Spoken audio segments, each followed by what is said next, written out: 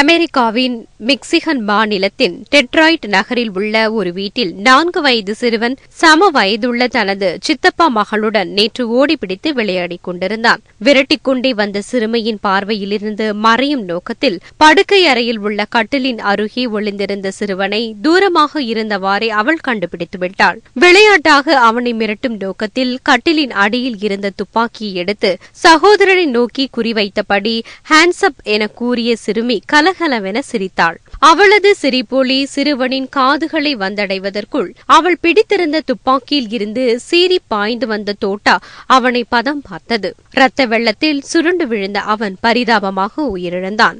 கவனக்குறைவாக எளிதில் குழந்தைகளின் கையில் கிடைக்கும் வகையில் துப்பாக்கியை வைத்திருந்த அந்த வீட்டின் உரிமையாளர் மீது நடவடிக்கை எடுக்கப்படுமா என்ற நிருபர்களின் கேள்விக்கு பதிலளிக்க டெட்ராய்ட் நகர போலீஸ் செய்தி தொடர்பாளர் அடம் மடேரா மறுத்துவிட்டார்.